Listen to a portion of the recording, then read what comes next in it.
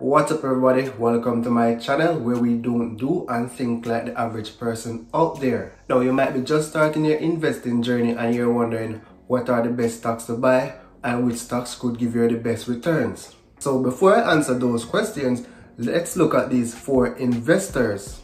We have John Doe, who is a doctor who is interested in growth stocks. Now we have Peter Griffin, who works in the technology sector and loves dividend stocks. Now we have Mary Jane, who is a teacher who loves established companies.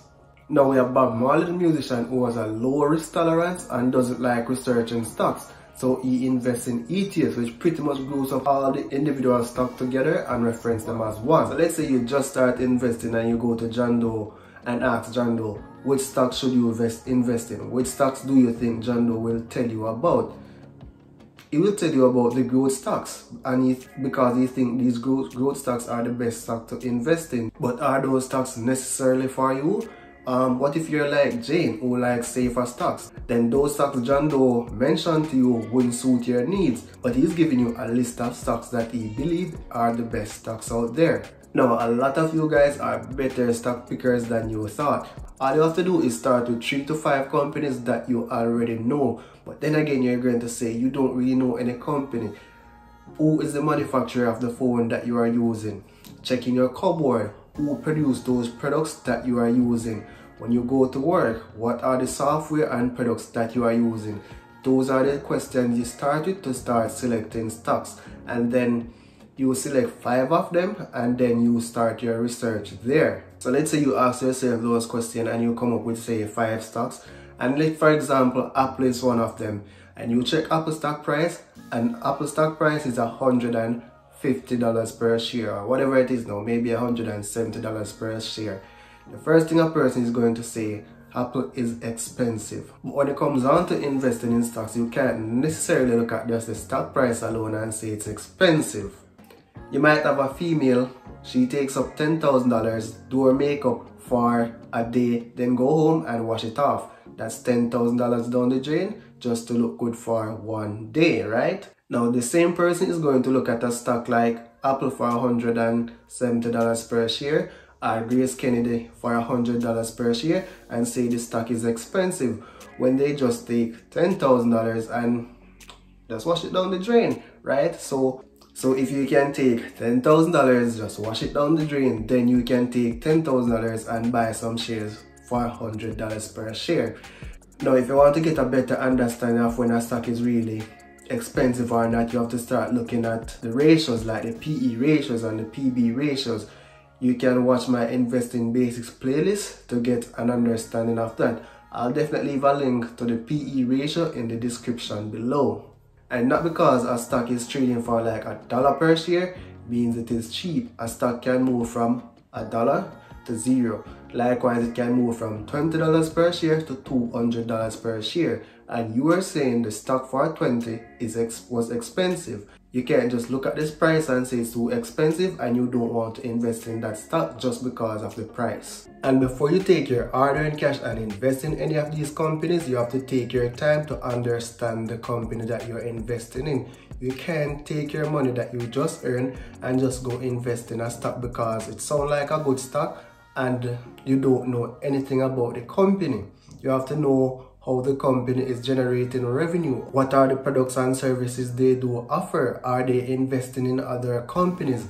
You have to understand these things before you invest your money. And remember, stocks are companies. So when you invest in a stock, you're buying a piece of company. So it is good to invest in companies that are making money. So you want to check like the last 5 years worth of financial data and see how that company has performed over the last 5 years. While past performance don't necessarily indicate future performance, but that's a good place to start. If the company has been losing money consistently over the years, then that's a sign you might want to avoid investing in that stock. Now, if a company has been losing money for the past 5 years, is that a company that you want to invest your money into? So those kind of stocks, you want to avoid them when you're just starting out. And this one, a lot of you might experience it. If you work for a company, you want to understand the management if you can. because some management will definitely make decisions that will lose money. So for example, you know me as a bad manager, right? And I go and operate company X. More than likely, I'm going to make the same bad decisions in company X. So if you have that information, good. You might want to avoid that company too. The better the management, the better the company will perform and make money. And this will in turn grow the money that you invested. And if you really want to build long-term wealth, you have to invest in companies that are really growing, right? And you have to look at what the companies are doing to grow their business over the years and what are their future plans to grow their business even more in the future. If the company is not growing and making more money, you won't really see much appreciation in the stock price. There won't be a lot of demand for that stock. So just like when you're shopping online and you read the reviews for the product, and if you're booking a hotel, you read the reviews and see if it's a good hotel. Now you're going to start reading financial reports and annual reports to see if the company is a good company. Those are the things that you need to start reading before you make an investment. And once you select 3 to 5 companies, you're making your life a lot easier, because remember guys, these are businesses. And if you own 10 businesses, it is harder to manage than if you own 3, 4 or 5 companies. So the less you have, the better for you. So you can make your life complicated if you want, or if you want, you can always make it simple by going with a few stocks. You can even look at the barrier to entry of the business that you are investing in, right? How easy it is for your next company to come and take this company out of business, right? You have to look at those things as well, because the easier it is for your next company to come and take a share of the market, that means it's the less profit that company will make in the future. And less profit, less demand for that stock, and before you know it, that business stop making money. And another thing I want to touch on is investing in IPOs. When it comes on to investing in IPOs, there may be a lot of hype in the news sometime. Remember, these guys are marketing a product. They are selling a product to you. It's like they want your money, so they are going to do anything to sell this product to you. So it's on you now to read the prospectus and come to a conclusion whether you want to invest in that company, and the information will be there for you to make an informed decision. And this is a mistake a lot of people make when they are just starting out. They don't read the prospectus before investing their money. And I did it and I know, so that's why I'm telling you about it, right? You invest in a company that you don't know anything about. You don't know how they make their money any at all. You don't know if they were profitable in the past and what are their future projections. You don't know anything like that. What are the risks associated with the business? You have to know those little things. So that's where reading the prospectus come in very important. And because you invested in an IPO that performed very well, that doesn't mean the next one is going to do the same thing. It might list for $1 and then go to $1.50. It can list for $1 and then go to $3 or $4. You have to understand the supply and demand and what company the problem is really solving. Is there a demand for this product? Is this company profitable? Will they be profitable in the future? You have to look at those things before you invest your money. A lot of people say investing is risky, but once you take the time out and learn, it gets a lot easier. And like I mentioned before, you can make it simple or complicated if you want. It's up to you. And this is how I personally look at risk when it comes on to investing and losing money. Right now, I'm comfortable taking up $1,000 and investing in Apple stock at $170 per share versus buying an iPhone for $1,000.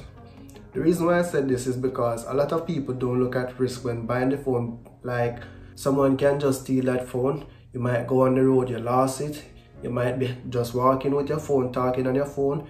You drop your phone and break your phone screen. So in the first two scenarios, you would lose 100% of your money. And if you break that screen, then you might have to find a good amount of money to replace that screen. So if, let's say I invest $1,000 in Apple stock, right? For me to lose all of my money in Apple technically has to go to zero. It has to go bankrupt. There has to be no more Apple, right? So it is harder for me to lose my money investing in a company like Apple when compared to buying the iPhone. That's how I look at it. So to answer which stocks are the best stocks to invest in right now, just get a sheet of paper and start writing down the 5 companies that come to your mind right now. Go on Google and start researching them.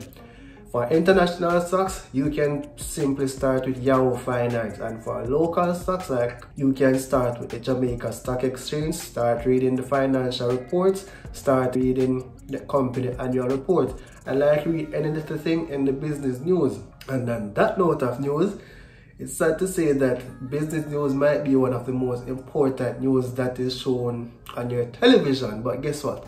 A lot of people don't read or watch business news. They watch the vital portion of the news, Lord God, pay killing or go on, and then they come out to the business section, they skip it and go on something else.